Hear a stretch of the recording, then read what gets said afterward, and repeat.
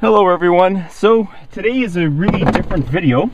I read the comments. A lot of you were asking me to get the T.apophyis, sorry, no, not the T.apophyis, the T.apophysis from Tarantula Canada. So I actually looked at Tarantula Canada's price list and I contacted her, and she's actually got one, and it's the only one left. So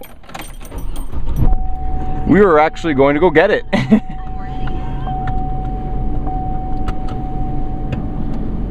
So I thought I should do like a driving video and just to show you how close the shop is from where I live.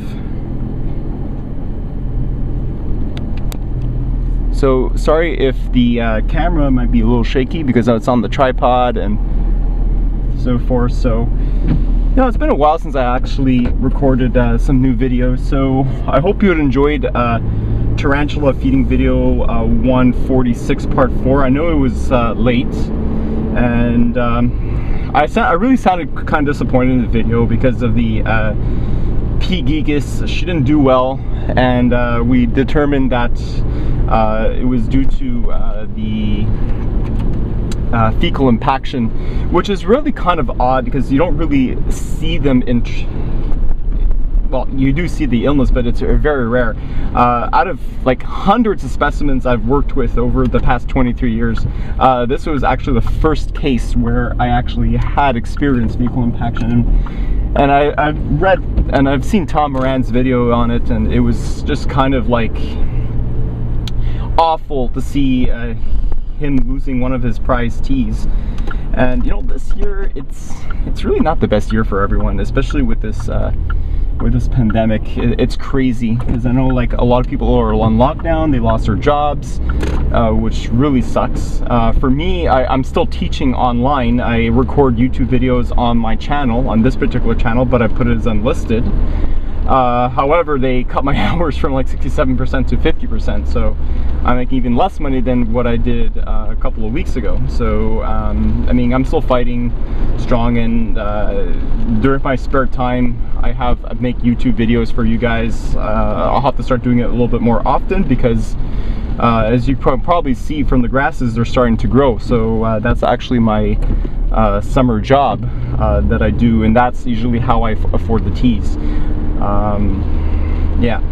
So also the reason why I haven't been making any gaming videos because my computer for the past couple of months really hasn't been the same. It's very slow. It's always giving me a disk read error of 100%, so it's on its last leg. Believe it or not, it's around 8 years old, so I don't know. I can try putting it on my Elgato because I wanted to capture Resident Evil 3 footage on there. And for those of you who actually did play that game, it's quite disappointing because of the length of the game, and they cut so much content out of it. It's like the first time you start off with, it's like you're an hour into the original game, so like it wasn't, you know, the best executed game. Now I heard they're making Resident Evil 4 remake, which to be honest, I don't know why they want to do that, because the graphics are still current, and it's been on every single console, you name it, like PlayStation 2, 3, 4, Xbox 360, X1. I'm not familiar with the Xboxes, and Nintendo GameCube, and the Switch. So that's it. So yeah, so I just really can't imagine, you know, the people what you guys are going through in this pandemic. You have to experience social distancing, and it sucks. So because you can't go out to a movie and enjoy it, or go to any friend's house and stuff. So that really sucks for people. And you know, like I'm just hoping that you know, like this pandemic gets over and done with. Where I live in Laval, this is actually the highest case here in Quebec, and we actually hit peak. So thankfully I don't really go out that much. I go out maybe like once a week, just for like simple raking jobs, but like I go groceries every 2 weeks. So and then I always carry myself a hand sanitizer, you gotta have that, and I have some gloves, which I'm gonna be doing once I leave my truck, and I always disinfect it with the steering wheel, especially because that's where everything happens. So we're actually pretty close, so I just have maybe 2 streets and that's about it. So just wanted to show you what it's like to go to Tarantula Canada. Honestly, oh my god, it's a nice Mustang here. Very cool.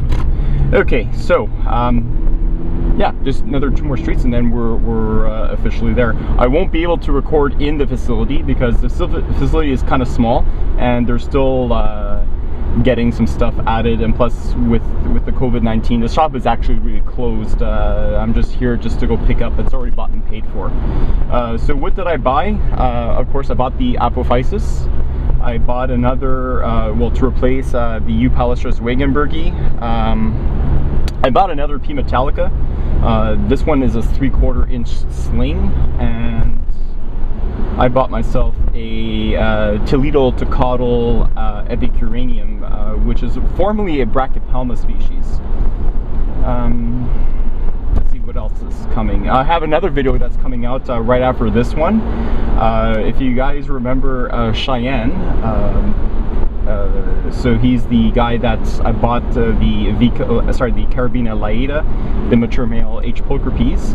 He reached out to me and he asked me if I wanted to buy his female Avicularia variegata.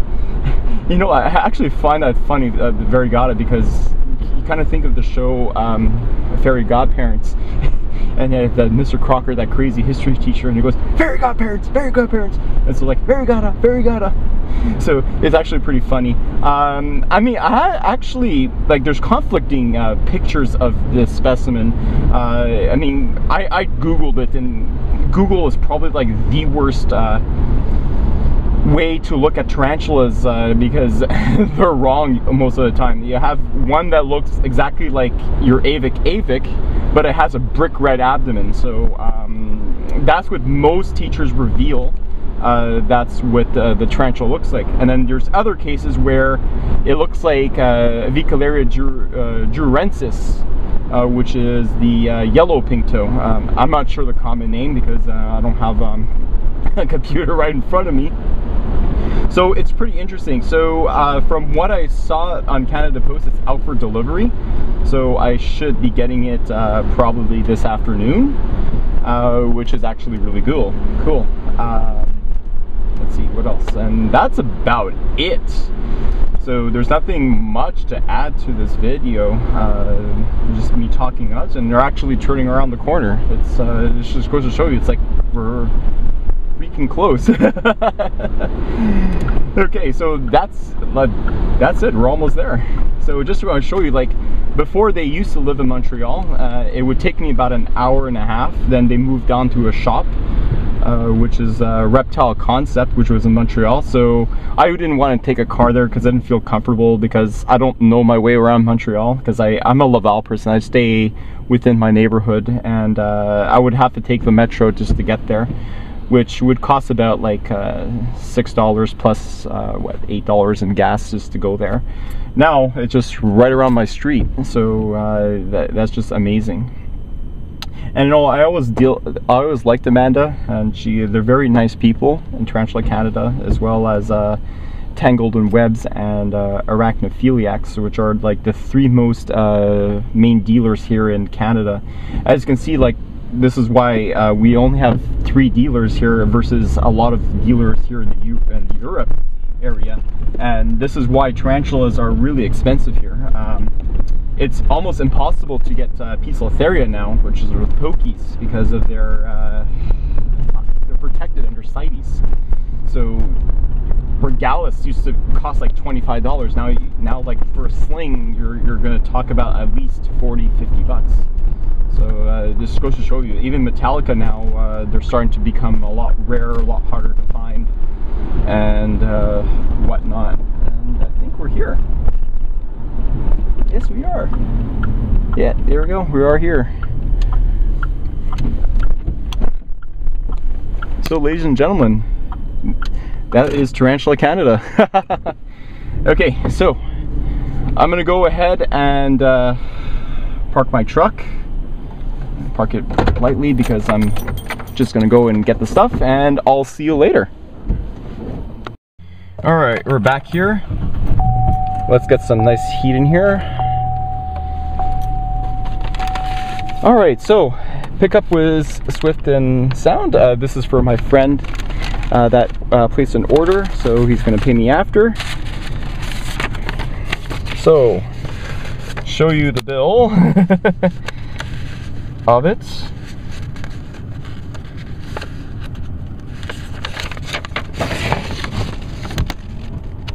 Oh, okay, this is actually really cool.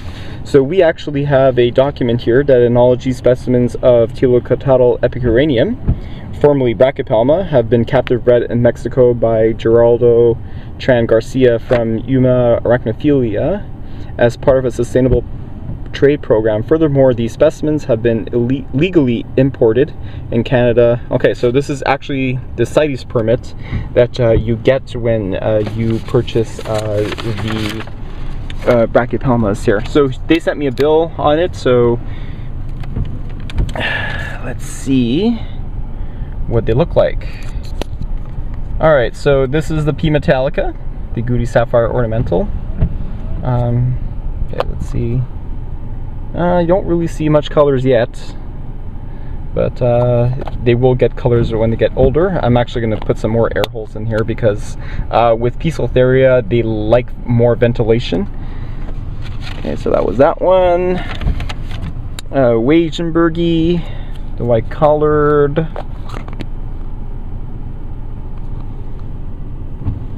Yeah, it's right over there. Looks like it molted. It's probably around a ½ inch. Can't really see it that well, but there we go. Oh, cool.